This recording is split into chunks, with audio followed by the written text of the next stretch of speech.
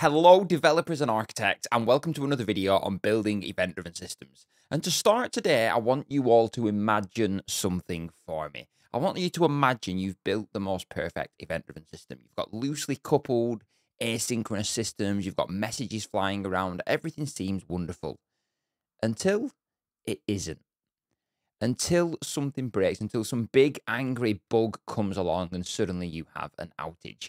And now it's 3 o'clock in the morning and you're scrambling around trying to work out exactly what has gone wrong. Your page is blurring, you're up at your desk, bleary-eyed, and you just can't work out what's happening. And that's because in event-driven systems, cause and effect becomes really difficult. How do you work out what caused your system to trigger, or potentially in this case, what didn't cause your system to trigger? Or maybe there's been a change in the schema of the event. How do you know that? How do you understand exactly what schemas are flying around? And this is where observability becomes one of the most important parts of building event-driven systems. I mean, it's important in any system, right? You want to make sure you can understand what's going on. But in an event-driven system, in an asynchronous system, it becomes even more important. And that's what you're going to learn about in this video today. You're going to learn about observability in asynchronous systems. Let's get into it. And to start with, let's actually talk about why things are slightly easier when you're building a synchronous system. So let's imagine you've got two systems that need to communicate. If you are prioritizing HTTP or gRPC or any of them other synchronous calls, when this system makes a call and this system responds, you've got data here flying over the network, and that data is going from point A to point B and then point B back to point A. This service knows exactly which service has called it because you've got this line of synchronous communication and you've got this line of response going back. So understanding cause and effect in a synchronous system is slightly easier. I mean, it can still be difficult, of course, but it's definitely easier than in an asynchronous system. If you consider this exact same scenario in an event-driven system, and this is exactly where you find yourself today trying to fix this bug in your event-driven architecture. You've got your two systems, of course, and then you've got this message channel in the middle. And as far as your service is concerned, your service that's broken over here, all you're doing is reacting to events that are coming onto this message channel. And this might be a point-to-point message channel. It might be a publish subscribe message channel. There might be many other subscribers also interested in this. There might be only you. The point is, though, you have no idea how messages got onto this message channel. And actually, one of the fundamental things you will hear over and over again in an event-driven system is that producer and consumer should have no idea that each other exist. And if that's the case, how do you understand exactly what is going on? What caused your system to trigger? How are upstream systems changing and developing? So what options do you have here? And first and foremost, I want to come back to the CloudEvents specification that you learned about in my last video.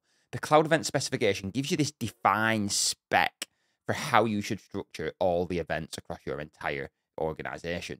You'll include things like an event ID, the type of event, the source of the event, and really importantly, you should always include some kind of correlation ID. That might be an actual trace identifier. That might simply be just a correlation ID, something that allows you to link different systems together to follow a single request through all of your different systems. And as I talked about in that last video, there is actually a part of the CloudEvents specification that covers distributed tracing with the trace parent and the trace state properties. So the first thing to understand, and this is incredibly important, people, please don't forget this one, is to include something in your events that allows you to implement distributed tracing, that allows you to determine cause and effect, that allows you to link a downstream system to an upstream system. Now, when it comes to actually linking these traces together, you have a couple of options here. The first of which is to create one long continuous trace. And I want to show you how that would work.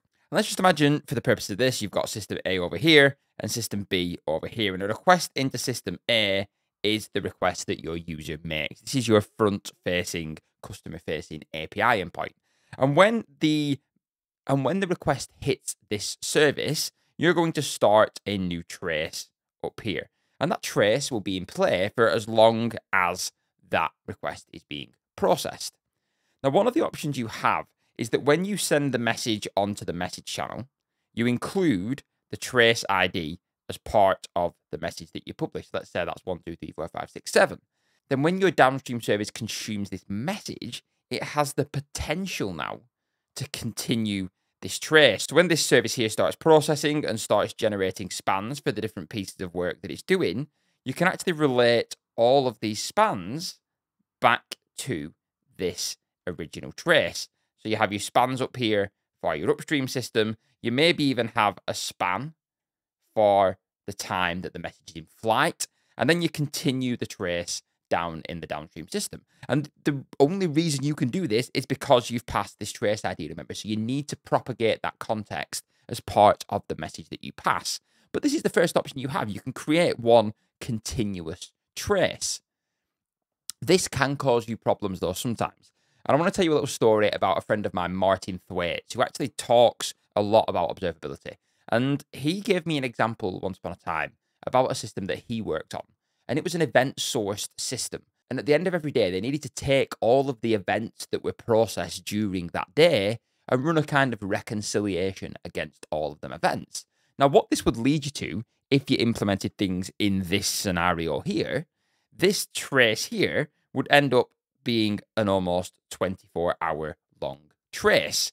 And that would mean all these little individual bits of processing for all the individual events would get kind of lost amongst this giant trace up at the top. So what other options do you have? So let's get back to the same scenario. Again, you've still got an upstream system, you've still got a synchronous request, and when this first request happens, you're still going to generate a trace up here, and you've still got all of your individual spans. The message still gets published onto the message channel, and you still include your trace ID as part of this message. However, this time, when your downstream service consumes the message, it's just going to start its own trace, and it's going to start its own spans, and it's going to have all its own processing. Importantly, though, when you start this first trace here, you're going to create what's called a span link. And you're going to link this span here to this span here.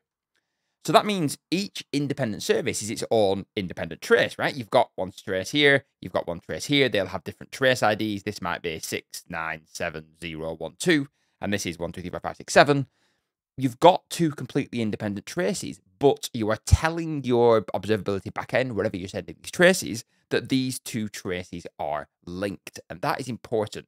If you think about that same scenario I've just described, you've got your reconciliation job running down here, your batch processing, and each individual message you process in the batch, you're going to link it back to this top level trace. So you have the link back to the original processing that generated the message, but you don't end up with this giant 24-hour trace that overrides everything and makes everything kind of hard to work with.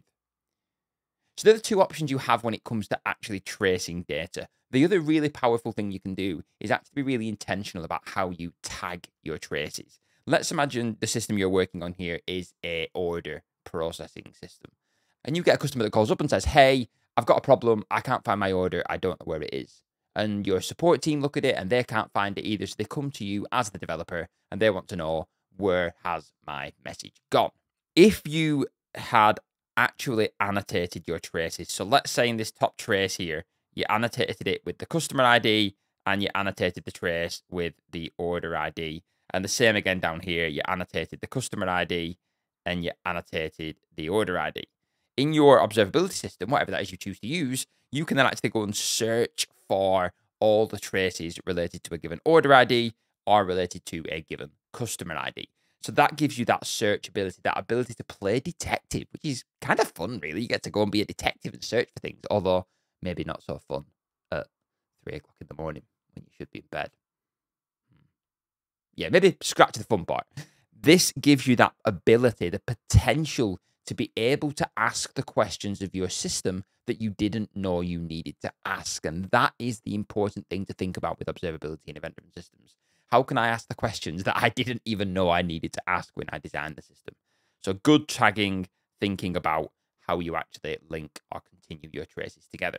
And there's one final thing I want to touch on, actually, and that is around logging. Now, I think, for me at least, tracing is the most important part of observability and event-driven systems. But you can use logs really intentionally as well. Let's come back to you now. You're sat at 3 o'clock in the morning trying to debug an issue with your event-driven system. And you can see that the events are moving around, but actually the system you're working on, the downstream consumer, has started breaking, started failing for some reason. And you spend an hour, 2 hours, 3 hours playing around, trying to work out exactly what it is that's going wrong. And eventually you realize that actually it was them guys upstream from you who've actually changed the schema of the event. And to understand that, you've actually had to go and change your login. You've had to actually add new login, redeploy your system, get the right observability in place.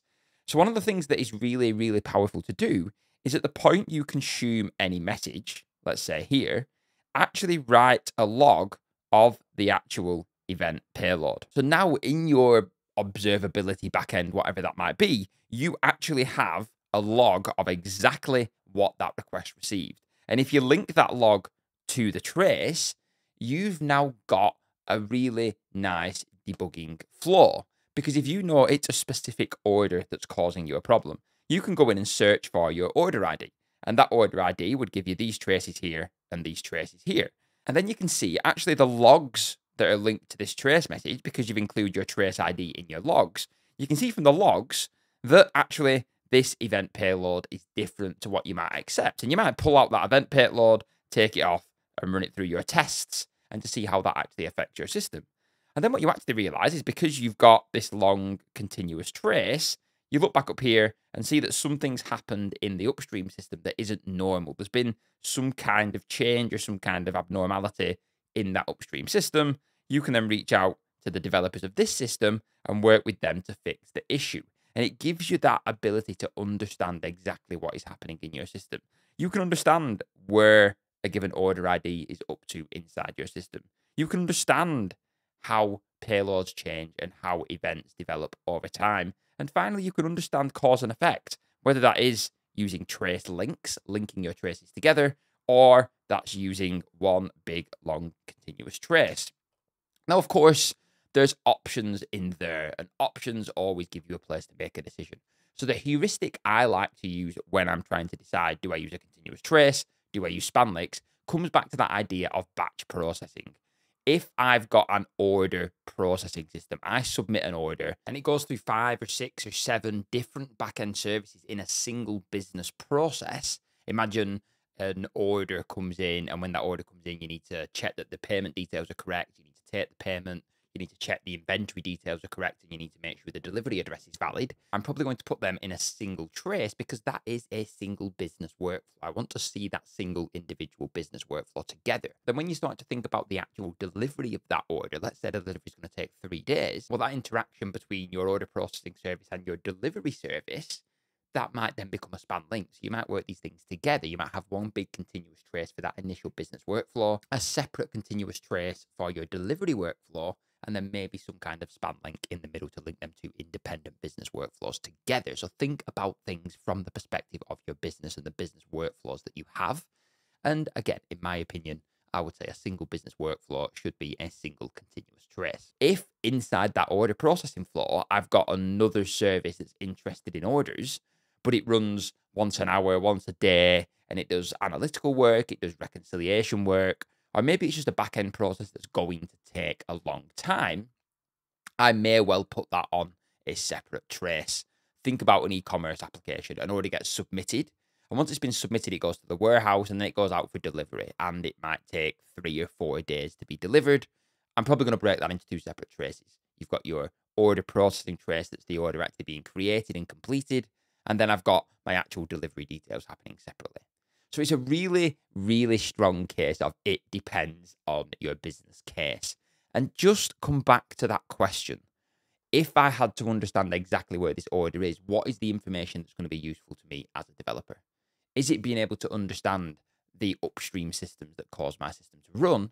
Or is it something slightly more disconnected where I can understand that this batch process is running, this batch processing has processed 100 messages, and for each of them 100 messages, I can link back to the upstream service. So think about that question. How can I ask my system questions that I didn't know I needed to ask? So the most important thing to take away here is that idea of including some kind of trace information in the events that you publish. Because without that, you're not even going to be able to make a decision about whether you do continuous traces or SpanLinks. You need to have that data there in the first place. Build that data in from the start, and you put yourself in an excellent position to be able to implement good observability going forward. As always, thank you all.